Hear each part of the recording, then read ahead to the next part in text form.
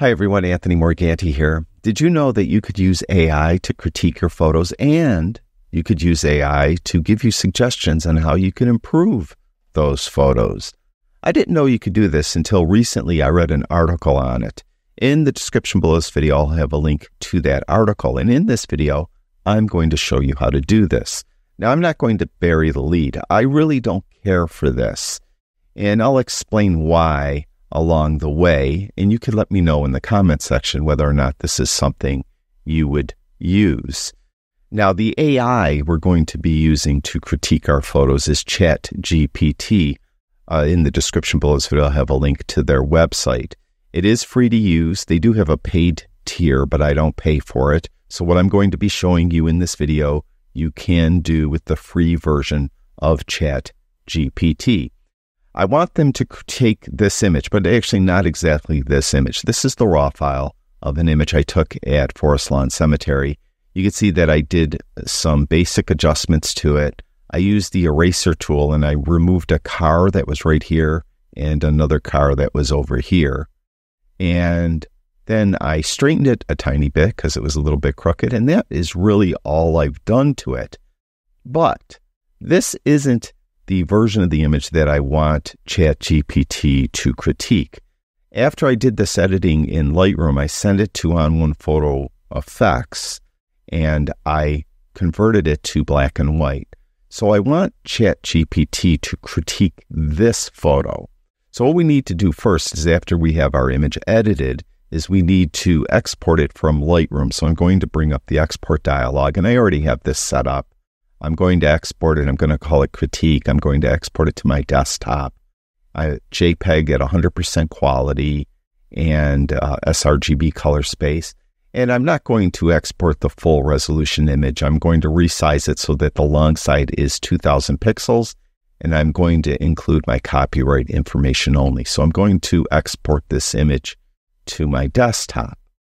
And once it's exported, we'll go over to ChatGPT.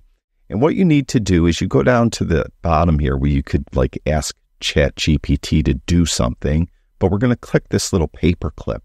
When we click on that, you'll have the option to upload from your computer. So we're going to do that, and I'm going to take this image that's on my desktop and I'm going to upload it.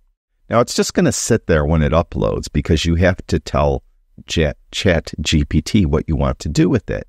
So I'm going to ask ChatGPT, is this photo any good? And then I'm going to say, what can I do to improve it? Okay, that's all I'm going to do. So is this photo any good? What can I do to improve it? And I'm going to then click the little up arrow to upload it. Now, once it's uploaded, ChatGPT supposedly is examining the image, and that's going to spit out a response. And you can see here that it says my photo has a serene and tranquil atmosphere with a clear focus on the central statue in the middle of the pond. Here are some thoughts and suggestions for improvement. Then it gives me some strengths. Composition: the placement of the statue at the center of the image draws the viewer attention and creates a strong focal point. Contrast: the black and white conversion enhances the contrast between the different elements, such as the trees, water, and sky. Mood: the overall mood is peaceful and reflective, which is well captured in the monochromatic scheme. Then it says areas for improvement. Depth and texture: adding more texture and depth to the image can make it more engaging. This can be achieved playing with different lighting conditions or using post-processing techniques. It doesn't tell me exactly what, though. It just kind of gives me a general idea. Then it says foreground is interest. The foreground is quite empty. And yeah, it is. There's nothing in the foreground. I'm just focusing on the statue.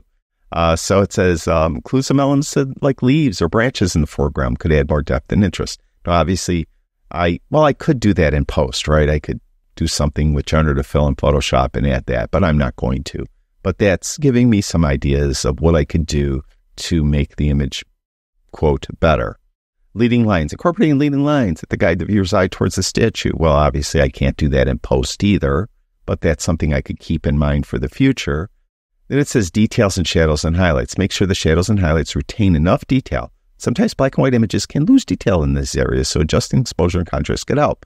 Now, I could tell you wholeheartedly that there is detail in the shadows and highlights of my image. So what it's doing here, and this is part of the reason why I don't care for this, it's just kind of giving you photography 101 suggestions, stuff that if you belong to a good, healthy Facebook group that will give you honest critiques on your images without trolling you, you could get the same thing. If you engage or hire someone to critique your portfolio, you could get the same thing and more. So this is real general, so it's going on. The sky and clouds are important elements in the composition, and the texture and details in the clouds could add more, whatever. So now it has the post-processing tips. Now this is what I actually could do to this image. Dodging and burning. Use dodging and burning techniques to enhance the highlights and shadows, adding more depth to the image. Now I really have the highlights kind of peaked out, I think, where just before clipping, and I am clipping a bit of the shadows because that's the way I tend to like to edit. So I'm not sure what else I could do there to make the clouds stand out more without clipping the clouds a little bit, or even crushing the shadows more to make the, contrast higher. It's next one. Number 2 is contrast adjustment. Fine tune the contrast to ensure the image is not too flat or overly harsh. Sharpening it. Apply some sharpening to enhance the details. All right. Noise reduction. There's no noise. So it's just giving you kind of general things. It looks like it looked at my image. It saw what the image was of a little statue in the middle of a pond, and it's in black and white. But beyond that, I don't think it really examined my editing that closely. It's kind of given me these general things I could do to create a good composition in general, not necessarily improve this specific composition, because then it goes on talking about rule of thirds and cropping, tighter crop, stuff like that, initial adjustments, exposure, contrast, clarity. So real general stuff. So kind of getting the idea of what they're telling me here, let me see if I could, quote, improve this. So I'm going to go to my image, and what I'm going to do is I'm going to make it tighter on the subject. So we're making the subject a little more tighter. I can't do leading lines because I, obviously can't do that in post, but we'll make it a tighter crop. And then what I'll do is I want to put more emphasis on the statue itself. So I think we'll get a mask, and I'm going to mask the subject, and it has masked the subject good enough. And we're going to add some texture and clarity. Those of you that watch my videos know when I talk about some things about composition is when someone looks at an image, they'll tend to look at the brighter parts of the image first, and then they tend to look at the sharpest parts as well. So they'll kind of ignore the darker parts of the image and or parts that are blurry. So I want to make sure that the subject of this image is very sharp, and I'm going to go to tone and maybe even brighten it up a tiny bit so it's a little brighter. Then I think I will even take this a step further. Since it mentioned leading lines, and I really can't do that here, I'm going to put more emphasis on the statue itself. So the way I'm going to do that is I'm going to get a radial gradient mask, and we're going to put it over the statue itself. I'll pull it up like this. And here with this mask, I just want to make the middle brighter. So making the middle brighter. Then I want to go where it says mask 2 and click on these 3 dots. And I want to duplicate and invert this mask. So now I've added a second radial gradient, but this one is inverted. So whatever adjustment I do will affect the outside areas. So I'll go to exposure here, and I'm going to take exposure down. So I'm now trying to put more emphasis on the statue. Now I'm done with masking. What I am going to do though is I am going to go to effects. I'm even going to add another vignette just so it's a little darker on the edges. So I'm pushing everyone's attention more towards the statue. So this is an edit I typically wouldn't do, but this is an edit that I've seen a lot of photographers do, shoot black and white. They tend to have this real kind of contrasty black and white, and kind of a lot of dodging and burning where they're really trying to put the viewer's attention on something specific in the scene. So that's what I've done here pretty much, is by putting these heavy vignetting masks on the image, I've made it so that the statue stands out even more. So I'm going to export this. I'm just going to change it from critique-1 to critique-2, and I'll export this. Now I'll go back to ChatGPT, and I'll click this little paperclip. We'll upload from computer. I'll go to critique 2, and I'll upload this. And I'll type down here, is this version of the image any better? All right, and then we'll click the little up arrow, and we'll see what ChatGPT has to say about this. And you can see it's thinking, and now it says, the second version of your photo shows noticeable improvements. Here are some observations and further suggestions.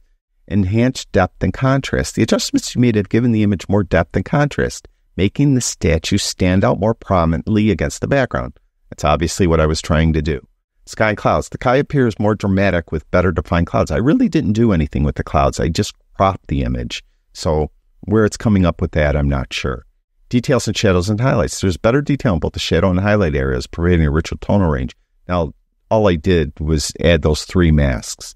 The one mask was on the subject itself, where I just made it slightly brighter, and I brought up texture and I think clarity a little bit. And then I put those 2 radial gradients on it. Whatever. And then further suggestions, foreground interest. It's still telling me to do something with foreground, leading lines, cropping. I mean, this is photography 101. Dodging and burning again. Add subtle dodging and burning to areas around the statue. Kind of did that already. Vignette effect, I did that. Texture and clarity. They want me to further enhance the texture and clarity of the overall foliage. I really don't want to do that. I mean, it's really overly sharp, if anything, right? So I really don't want to do that. So it's going on and telling me different things I could try. I don't know. Should I? Let's try, because you never know. So let's do a third one. It's telling me to maybe enhance the vignette. Why don't we enhance the vignette? So we're making it kind of a lot more low key. Let's do a mask for the sky. So I'm going to create a new mask, and we'll select the sky, and it's talking about, contrast. So here we'll make the whiter parts of the sky whiter, and the blacker parts blacker. So we're making this like overly dramatic sky. This is something I typically wouldn't do. And let's go to our overall sharpness, because it mentioned that as well. And we'll just add some overall sharpening to the image. So we've made it even more dramatic, and we'll export this, and we'll go to start number 3 now. All right. So we'll export that. And we'll do it one more time, the little paperclip. I tried this actually 2 days ago, and with the free version, it limits you to 3 uploads within a 24-hour period. So I won't be able to do this a 4th time. Yeah, so we'll do it up here because I don't have the paid version. So, okay. I'm going to write, is the image better now? All right. And we'll upload that. And we'll see what ChatGPT has to say about this image. Now, your latest version of the image shows further improvements. Here's a detailed look at improvements. So again, it's going to tell me the same things. It's telling me about the enhanced depth because of what I did with the clouds, and, added that kind of brightness up there. Further suggestion, it's still talking about texture and clarity. It's talking about rule of thirds again and stuff, and so on. Overall, it's telling me summary, the image has greatly improved and whatever. Now, there was, when I did this before, and why I did this the 3rd time, and it's not doing it now, and I'm not sure how I could force it to do it. It asked me if I wanted it to edit my image, and it came up with its own edit, and it allowed me to download it, and it was on a different image, and it was horrible. It was like so overly sharpened, and there was haloing around trees. It was really bad. I mean, really bad. Now, I'm not sure how I could force it to do that. Maybe I could ask it, can you edit the image for me? Let's see if it does it. All right. Oops, got to put a question mark there. All right. And let's see if it does it. Now, I mentioned I did this like, I think 2 days ago, actually, and it offered to edit the image for me, whereas in this case, it didn't offer the edit to me. But it's analyzing, so maybe it is doing it. But my main gist here is this is something I really don't care for. If we all use this, we're all going to be editing our images the same exact way. And part of the joy of photography is, now it's not doing it. It's just sitting there. Oh, I've edited it. Okay, here I can download the edited image. Yay. So it did it. Okay, so it's downloading the file, and let's take a look at it, all right? But I started to say part of the joy of photography is us interpreting a scene as artists in our own way. So I could photograph this one way. You could stand in the same exact spot as I do and photograph it a different way. You'd probably frame it a little different. You'd definitely probably edit it in post different than I would. And that's part of what makes the photography ours, right? So here is our downloaded image from them. And let's take a look at it. So this is their version of the image. You could see this is like I'm looking through a sewer pipe or something. And if I zoom in, I'm not sure how to zoom in on. You can see it's like really, really sharp. There's haloing around the trees. It's really not, in my opinion, very good. So that's why I guess I really don't care for this. And again, in the description of this video, I have a link to that article. I actually just skimmed that article. I didn't read it very intently.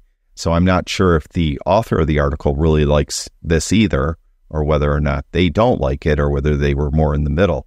But I really don't care for it. And you could let me know in the comments your opinion, whether or not this is something you think is good. Now, obviously, they're going to improve this down the line. Let's say they do improve it. Is it something you use? Now, something I didn't try, and like I mentioned, I don't think I could do this anymore. They limit you with the free version. But maybe I could tell ChatGPT my style. This is my style. And I want this image to reflect my style. What can I do? And then I could upload the image. Maybe that's something you could try to do. And maybe that would help.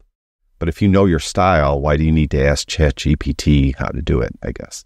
But that's it for this video. Thank you, everyone who watches my videos. I really do appreciate it. Talk to you guys soon.